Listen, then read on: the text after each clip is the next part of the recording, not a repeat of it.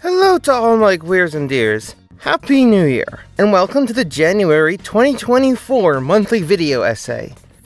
I hope you enjoyed that amazing new intro by my friend Zell Writer with music composed by yours truly. Most of my creative works I upload that use it will have a shorter version, but if you see any of my work that has the longer version, know that it's work I'm especially proud of, the essay you are about to watch included. This month, we're going to be digging into one of the biggest political issues of our time: freedom of speech. What is it, and what should it be? What rights and limits do we actually have, and what rights and limits should we have to manage the harm that speech can cause? What's the difference between the law and what we believe is right?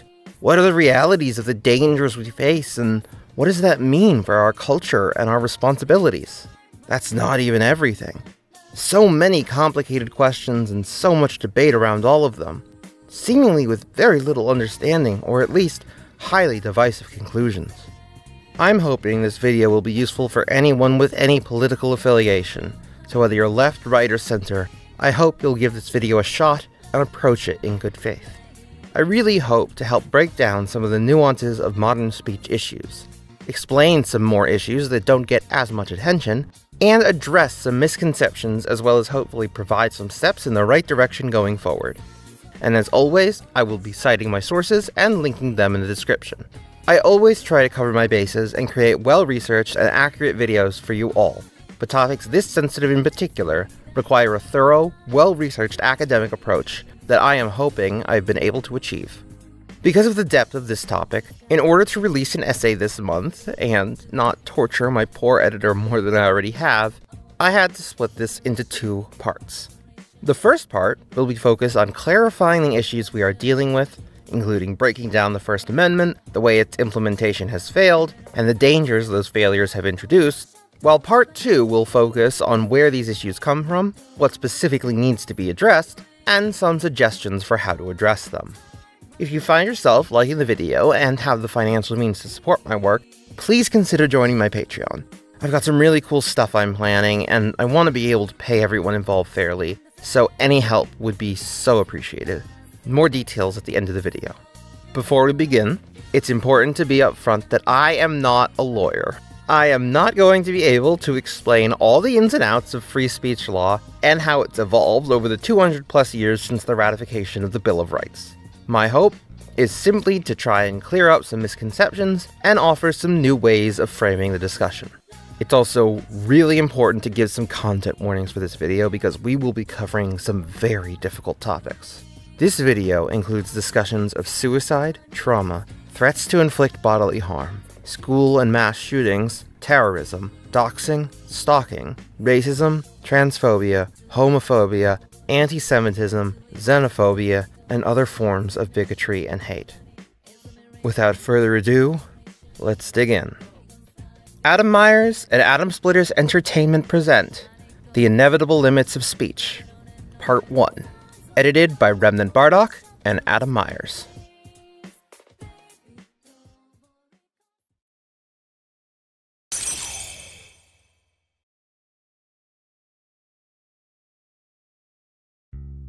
What free speech actually is a surprisingly complicated and misunderstood issue.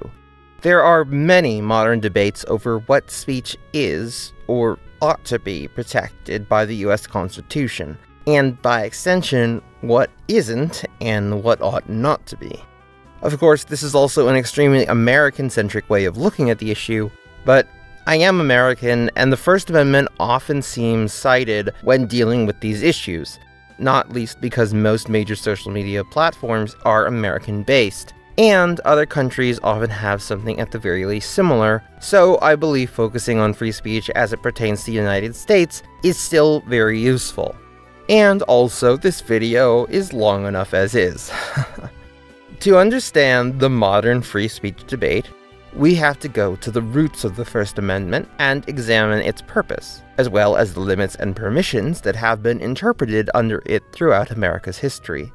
We then need to analyze how that may have been interpreted by the public in a way that has led to modern fears about censorship, the control of speech, and the violation of the First Amendment. as well as whether any of those fears are rooted in real issues. There are, I believe, two separate debates around free speech that don't tend to get reconciled with one another. The first is what speech is actually literally legally protected under the First Amendment and what isn't. And the second is what we might call the spirit of free speech. That is, regardless of the legality, is speech allowed to accomplish what the First Amendment is supposed to provide protection for? That second one is more complicated than a lot of people tend to think, due to some of the ways that the First Amendment has been implemented and interpreted over the years. Once we understand all these issues, we can talk about the biggest threat modern approaches to freedom of expression pose. And then, in Part 2, we will talk about how something I call monetary politics makes it so hard to address that threat.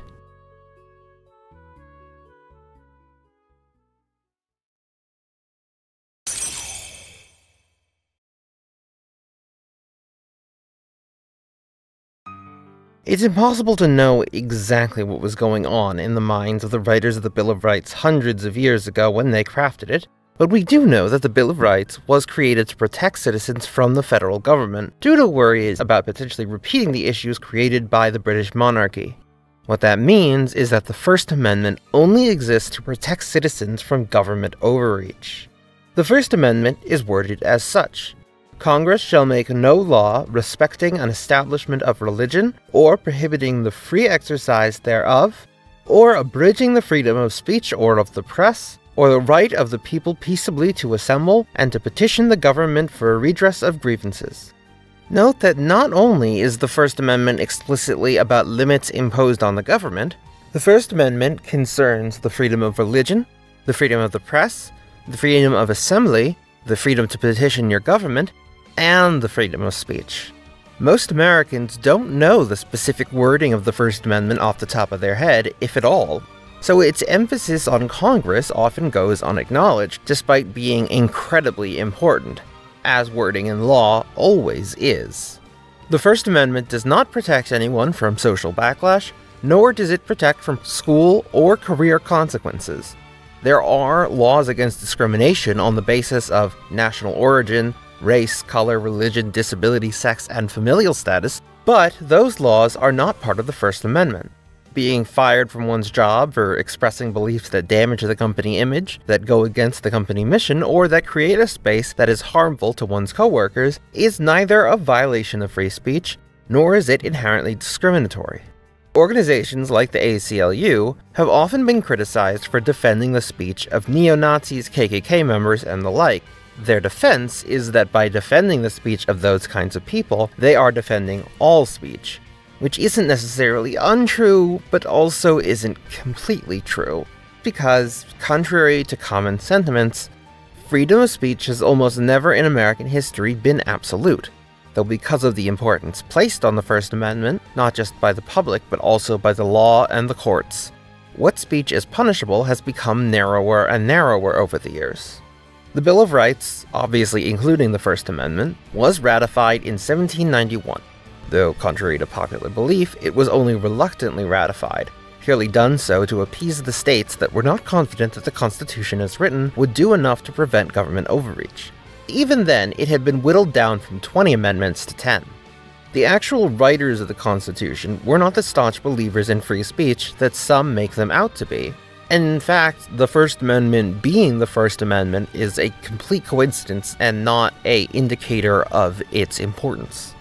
Relevant to that, 7 years later, in 1798, the Alien and Sedition Acts were passed, the latter of which were explicit restrictions on free speech. As detailed by the National Archives, in 1978, the United States stood on the brink of war with France. As a result, a Federalist-controlled Congress passed 4 laws, known collectively as the Alien and Sedition Acts. These laws raised the residency requirements for citizenship, authorized the president to deport aliens, and permitted their arrest, imprisonment, and deportation during wartime. The Sedition Act made it a crime for American citizens to print, utter, or publish any false, scandalous, and malicious writing about the government. Sedition Act trials, along with the Senate's use of its contempt powers to suppress dissent, set off a firestorm of criticism against the Federalists and contributed to their defeat in the election of 1800, after which the acts were repealed or allowed to expire. It only took 7 short years for the ratification of the right to freedom of speech for it to receive its first limits in American law. They were harmful restrictions and undone relatively quickly, but even so, it makes it blatantly clear that consequences to speech that is considered harmful or a high risk is not some new phenomenon, and that's before we even start talking about social consequences rather than legal consequences. As American law has changed, other restrictions have been introduced. These few narrow categories of speech that are not protected from government restrictions include incitement, defamation, fraud, obscenity, child pornography, intellectual property violations, fighting words, and true threats. Some of you may be surprised to learn that there are not, nor have there ever been, laws against hate speech in America. Nor does the rhetoric often accused of being hate speech necessarily fall under the categories above that you may think, such as fighting words, true threats, or defamation. The law is basically a completely different language from regular English, so the definition of something like true threats or fighting words does not mean the same legally as it does colloquially. Despite there being a definition set by the European Union, there is no agreed-upon definition of hate speech in America, in part due to concerns about evolving language. A term that might count as hate speech today might not in a few years, or vice versa. It also might register as hate speech to some, and not others. Dog whistles are even harder to manage legally, since they are by their nature obfuscating the real meaning behind them. The First Amendment also protects hyperbolic language, which many instances of what might be considered hate speech could easily be argued to be. For some issues, such as harmful speech that are very complex, American courts develop tests that are used going forward to weigh whether something violates a law. In this context, we are looking at the limits that can be placed on speech by the government as legal terms. That means that what the common person believes should fall under these categories, and what these categories actually include legally, are not always the same thing. And as mentioned, this disparity between the colloquial and legal definitions of the same term is often where a lot of the discourse gets very messy, particularly as it pertains to those tests, due to them getting narrower over time. During World War I, in developments not so different from the ones Americans have been going through since 2016, and then in particular since 2020, the American people began to question and challenge a lot of the political and societal structures they felt were causing injustice in the United States. There were political movements that promoted socialism, communism, feminism, racial justice, and movements that objected to military drafts and war in its entirety. Often, there was overlap between these movements as well. This is when the Espionage Act of 1917 was passed, which prohibited obtaining and disseminating information or documents related to national defense that could be used against the United States, and made it criminal for anyone to obstruct enlistment in the military. After the creation of this new limit on free speech came a case known as Schenck versus the United States. The socialists Charles Schenck and Dr. Elizabeth Baer had been distributing information that objected to the draft, and because America was at war, at that moment, this became considered dangerous speech. In Schenck versus the United States, Justice Oliver Wendell Holmes created what is known as the clear and present danger test. The argument behind this test is that critical and provocative speech is protected, but speech that advocates for something that could likely lead to immediate danger is not. Objecting to the draft outside of wartime would likely have been permitted, but during war, it was considered too high a risk. This case is where the famous metaphor of falsely shouting fire in a crowded theater comes from, though it wasn't exactly a metaphor at the time, as there were actual stampedes that killed people. The clear and present danger test was most impactfully used in a case in 1927 against a woman named Anita Whitney, a feminist, suffragist, and pacifist, advocating for racial equality and part of the Communist Labor Party, which had long-lasting ramifications on free speech law. As lawyer and law professor with expertise in the First Amendment Marianne Franks and NPR host Ramtin Arubale discuss on an episode of NPR's podcast Throughline. In 1927, when the Supreme Court upheld the conviction of Anita Whitney for helping to organize the Communist Labor Party, it set a precedent that would remain in place for decades. States could punish people who use speech that tends to incite crime, disturb the public peace, or threaten to overthrow the government by unlawful means. Clarence Brandenburg is a KKK leader who calls up a reporter and says, you should film everything that happens at this rally. And at this rally, he's in full Klan regalia, speaking to all of these other hooded individuals, and says, if the white race continues to be oppressed by the president and Congress and the Supreme Court, we may have to take, and he calls it revengeance. They're carrying weapons. They're using anti-Black, anti-Semitic slurs. It's pretty clear that it's meant to be threatening and intimidating. And the broadcast of this speech is not just played on local news, but it makes national news, so everybody really has the chance to hear it.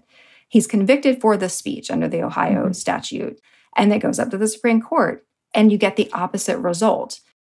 So what they give you in the Brandenburg case is a different test. Now we have a test of imminent lawless action. Yeah.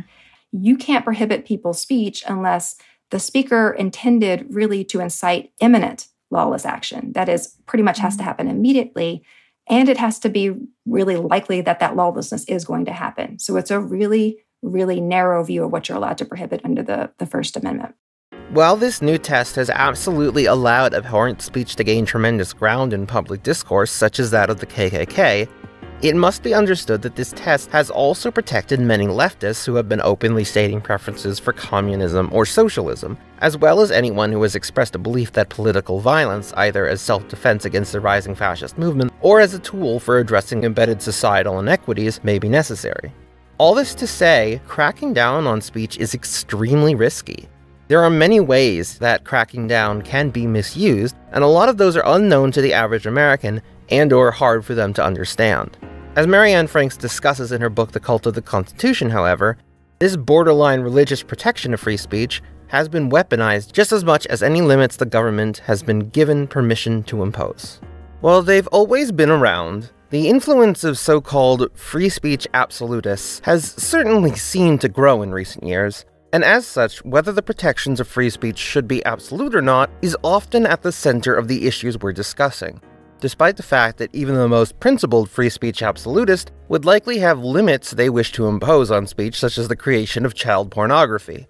Though, you might be surprised to know that revenge porn, also known as non-consensual pornography, that is, the sharing of explicit nudity or sexual content of another human being without their consent, has long been defended by self-proclaimed civil rights groups like the ACLU.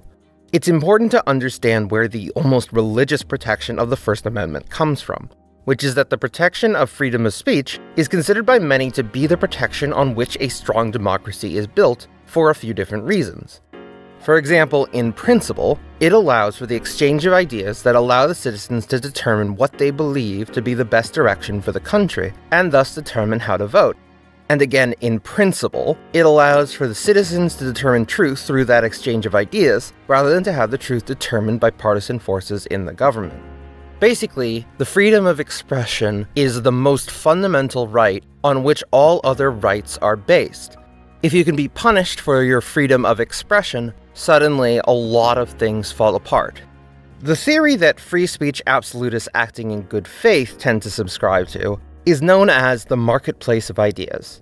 This theory posits that if all, or at least almost all speech is allowed, so-called bad speech will be countered with so-called better speech, and the public will be able to determine through what speech wins out which speech is truthful and helpful to society. As the name suggests, it operates on similar faith to the theory of competition that drives unregulated capitalism, in that if you let all the companies compete without regulation, the consumers will determine the best companies and products, and which company makes the best products will come out on top.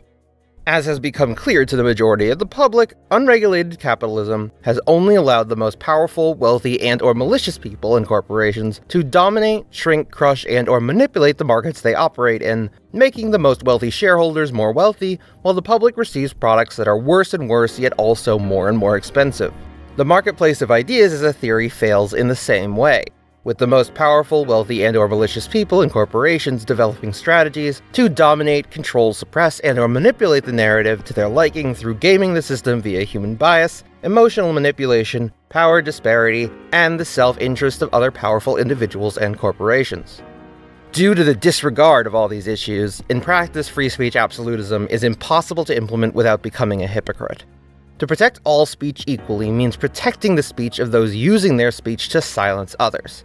Neutral enforcement of law is impossible in a systemically biased society, which is why, to give more attention to the groups that have been historically prevented from accessing the majority of their constitutional rights via diversity and inclusion efforts, is not giving those groups extra rights, protections, or privileges, simply addressing what was preventing them from accessing what they were already supposed to have access to. An uncomfortably recent example, as in July 2023, less than a year ago at time of writing, of the failure of implementing law without understanding everything I just detailed, was the Supreme Court's decision on the case Counterman v. Colorado. The case concerned a multi-year campaign from Billy Counterman to non-consensually insert himself into singer-songwriter Cole Whalen's life through thousands of messages on social media, including circumventing her blocking of his accounts through finding her on other platforms and making new accounts.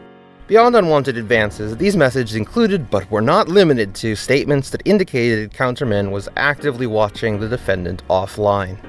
While Colorado defined stalking in part as communication that would cause a reasonable person to suffer serious emotional distress, Counterman managed to get his appeal using the First Amendment as a defense up to the Supreme Court, which determined in July 2023 that his speech was constitutionally protected because Counterman did not act recklessly, defined as the accused being aware that others could regard his statements as threatening violence and delivers them anyway.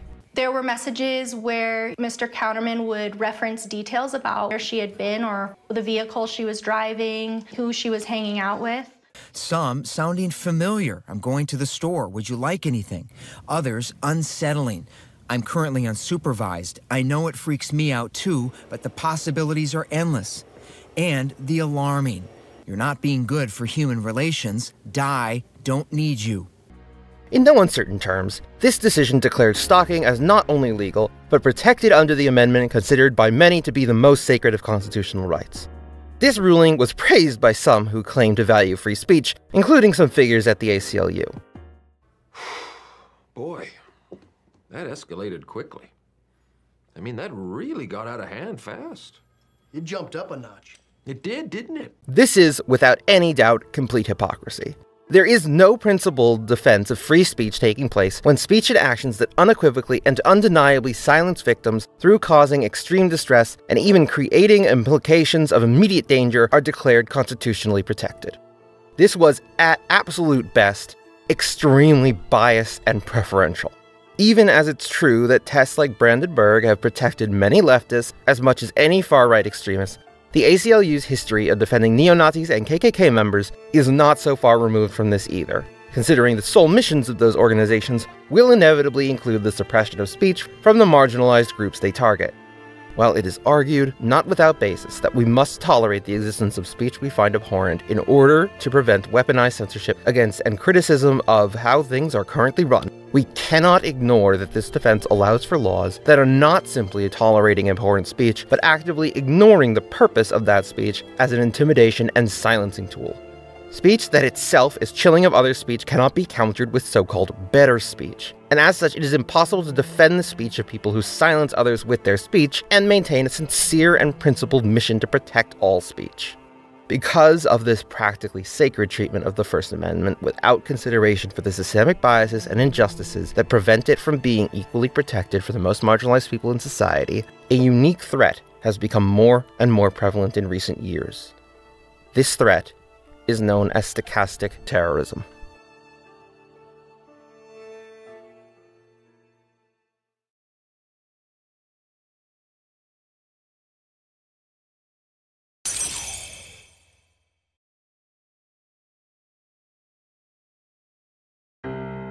In order to understand what speech needs to be stopped in this modern era, we need to understand an issue called stochastic terrorism. The term stochastic means for something to be randomly determined, having a high likelihood to happen at some point, but cannot be actually reliably predicted when or how in any meaningful way.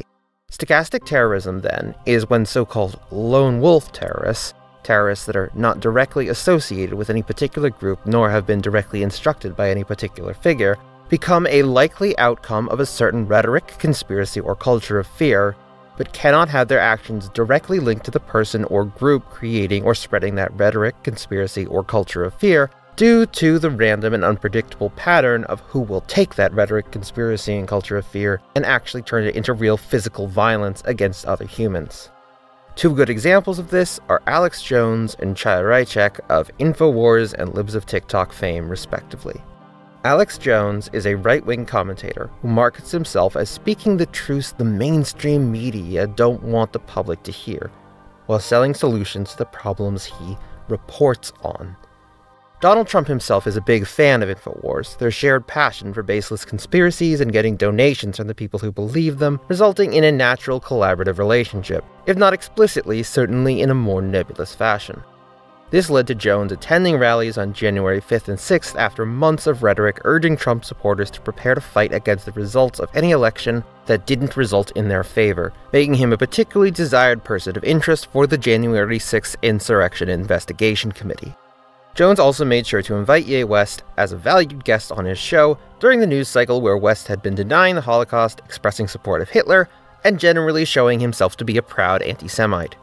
However, potentially one of Jones' most long-term damaging contributions to public discourse has been his repeated claim that the Sandy Hook Elementary School massacre in 2012 never happened, and that all the survivors and family members that have spoken about it are crisis actors that are used to lend credibility to the tragedy he claims is a coordinated hoax to drum up support for gun control laws.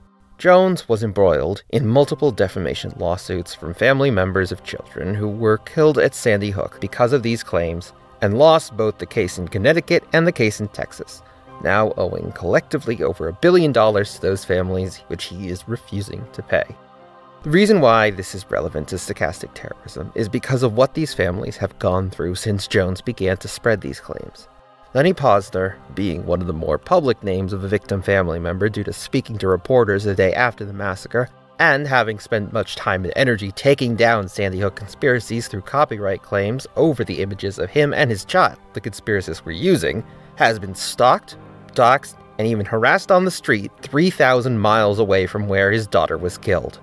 Posner and other parents of the children murdered have had their locations actively exposed online by conspiracists after moving to a new home to escape the harassment and danger of being the target of a conspiracy.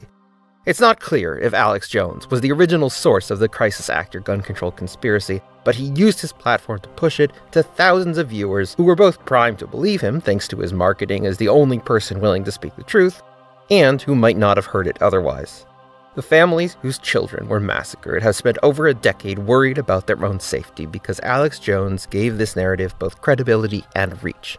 Not because Jones told his audience to do so, but because they believed those families were lying about having dead children in order to pass legislation that would threaten their constitutional rights. To them, harassing these people made a lot of sense. There is no reason for Jones to be ignorant of the fact that of thousands of people in the audience of InfoWars who he has spent years stirring up the anger and distrust in, that there would not be those who would take their belief in that conspiracy and turn it into action against those Jones had blamed. That is stochastic terrorism. Libs of TikTok is a primarily Twitter-based social media profile run by a woman by the name of Chaya Raichek that has become a surprisingly large influence on right-wing politics. Despite TikTok being in the username, she has been permanently suspended from that platform, as well as received multiple temporary suspensions from Instagram, Facebook, and Twitter. Though, since Elon Musk purchased Twitter, it's unlikely she will receive another suspension, as he, of course, does seem to be a fan of Raichek's work. Libs of TikTok has become popular on the political alt-right for directly naming organizations as well as individuals that are acting in ways deemed by right-wing figures to be an existential threat. This includes teaching certain topics, providing certain kinds of healthcare, and being certain kinds of people, or even just supporting or being associated with those certain kinds of people. Most commonly, though certainly not solely, Raichek shares and reposts the social media posts of LGBTQI+ individuals and those who support them in even the most trivial ways, framing them in inflammatory posts that call them groomers, predators, pedophiles, indoctrinators, and other outrage-fueling terms. Taylor Lawrence of The Washington Post, who discovered Reichek's identity in 2022, writes, "Just 4 months after getting started, Libs of TikTok got its big break. Joe Rogan started promoting the account to the millions of listeners of his hit podcast. By January, Reichek's page was leaning hard into groomer discourse, calling for any teacher who comes out as gay to their students to be fired on the spot. She called on her followers to contact schools that were allowing boys into the girls' bathrooms, and pushed the false conspiracy theory that schools were installing litter boxes in bathrooms for children who identify as cats. She also purported that adults who teach children about LGBTQ+ identities are abusive, that being gender non-conforming or an ally to the LGBTQ+ community is a mental illness, and referred to schools as government-run indoctrination camps for the LGBTQ+ community. DeSantis' press secretary Christina Pushaw credited the account with opening her eyes and informing her views on the state's restrictive legislation that bans discussion of sexuality or gender identity in kindergarten through 3rd grade. She and Libs of TikTok have interacted with each other at least 138 times publicly, according to a report by Media Matters. When asked by the Post about her relationship with the account, Pushaw wrote, "I follow, like, and retweet Libs of TikTok. My interactions with that account are public," and added that she's a strong supporter of its mission. Fox News hosts Jesse Waters and Tucker Carlson began featuring content straight from Libs of TikTok on air, with Carlson urging his viewers to follow it before it's banned if you want to know what may be happening in your child's school. While Libs of TikTok directly impacting legislation is concerning in and of itself, it becomes significantly more so when understanding how the account's targets' lives changed after Reichek chose to aim her focus on them. As detailed by trans reporter Aaron Reed, Reichek has a long history of targeting a location, and that location then being the recipient of violent threats. Shortly after her tweets against Boston Children's Hospital, the hospital began receiving a series of bomb threats, partially shutting it down at times. In Kiel, Wisconsin, after the account posted tweets targeting a school district there, multiple replies called for violence against the district. The district was then paralyzed for over a month by bomb threats. Similar examples could be seen in Pittsburgh Children's Hospital, Dornbecker Children's Hospital, Phoenix Children's Hospital, and more. All in all, the account has been linked to potentially inciting 66 separate threat events, most of which occurred within 5 days of her tweets as of December of 2022. This is stochastic terrorism. Another example of stochastic terrorism that showcases how it's become a political strategy is a pattern of deadly massacres starting in 2018, motivated by the Great Replacement theory. The Great Replacement theory, touted by right-wing pundits and politicians such as Donald Trump, Marjorie Taylor Greene, Tucker Carlson, and Matt Walsh, is an alt-right conspiracy that claims a shadowy cabal, which is often code for Jews, is trying to replace white people with various minorities, in particular immigrants and BIPOC. While the massacres we are about to discuss started in 2018, the Great Replacement theory has its roots before that, with one of its biggest entries into the mainstream seemingly coming by way of the deadly Unite the Right rally in Charlottesville in 2017. Khalid Rahman, I hope I pronounced that correctly, of Newsweek reported on the pattern in May 2022 after the mass shooting of 13 people at a Buffalo supermarket, 11 of them black and killing 10 of them. Rahman reports that there have been at least 4 different instances of massacres motivated by this specific conspiracy. Pittsburgh, Tree of Life synagogue shooting. Robert Bowers, October 27, 2018. Christchurch, New Zealand, mosque shootings. Brenton Tarrant, March 15, 2019. El Paso, Texas, Walmart shooting. Patrick Cruises, August 3, 2019. Buffalo, New York, shopping mall shooting. Peyton Gendron, May 14, 2022. I don't particularly care if I got any of those names wrong, as they really don't deserve that amount of effort from me. The staff at Vice reported something similar in July 2022 that listed even more. Since Christchurch, there's been a string of shootings that have followed a similar blueprint of white supremacist terror, explicitly naming Tarrant as their inspiration, or referring to the same racist conspiracy theories he cited. The fuse lit in Christchurch has resulted in bloodshed in Poway, California, El Paso, Texas, Bærum, Norway, Halle, Germany, and most recently Buffalo, unleashing terror in Jewish, Muslim, Latino, and Black communities. Well, from my research, stochastic terrorism does seem to, in America at least, be primarily associated with ideologies and beliefs held by influential right-wing political figures such as the ones mentioned above. It's important to recognize that stochastic terrorism is not a partisan issue. Leftist political ideologies are not immune to potentially validating would-be terrorists looking for permission to follow their impulses. We must push back on all dehumanizing language and generalizations, because the more comfortable we get with dehumanizing our enemies, the more comfortable we get with violence or death. No matter where on the political spectrum we fall, we must all be aware of how our words can translate into violence within a divided and hostile culture such as the one we now live in. That's part of what's going to be so hard to accept with any solution we pursue. The laws and norms of society will never just affect the people we see as a threat. They will affect the people we want protected, including you, including me, including all our loved ones. Stay compassionate.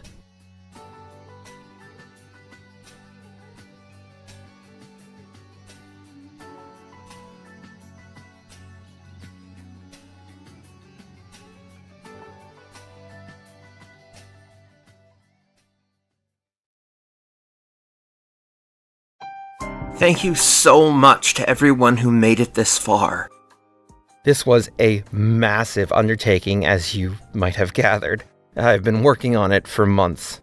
Hopefully we can release part 2 very soon.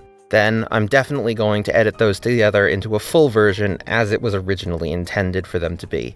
Part 2 will cover the gatekeepers of speech and monetary politics, 2 terms I have coined that I'll explain in the next video.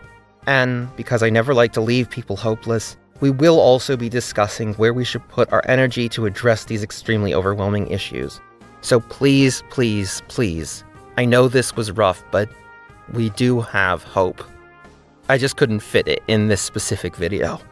Huge thanks to my friend and editor Bardock. Couldn't do this without you, and I know this was a really difficult topic, so I really appreciate your dedication.